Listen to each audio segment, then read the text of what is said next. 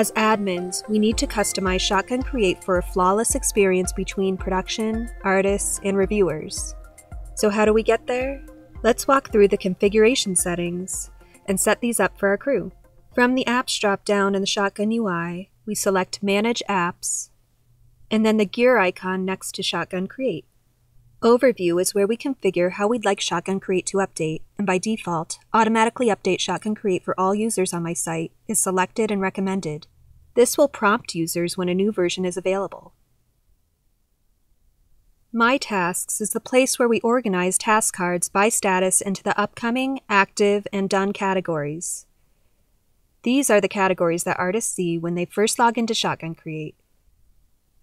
And let's reorganize a couple of these.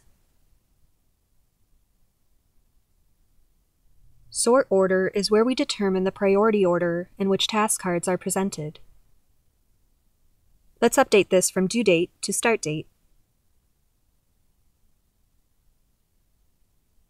Configure Time Logs provides us with an option to ask artists to log time when they submit a new version. Let's see what this looks like. And let's face it, a reminder is always helpful. Add fields to time log form allows us to configure fields displayed in time log creation. My Reviews lets us customize the version status for my reviews. This is the status that defines what reviewers will see as actionable in their inbox. Typically, this is defaulted to pending review, but it can be set to any other status. Likewise, we also have the option to customize the status on reviewed versions from viewed. And this is what it looks like for reviewers.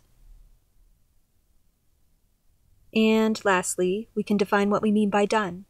By default, that's the final status, but this can be updated to any other status. And finally, Task View is where we customize the information displayed in the info panel when artists are in the context of their work.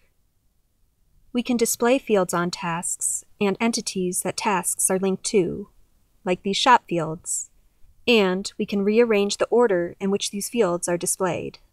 Let's also add the start date on task.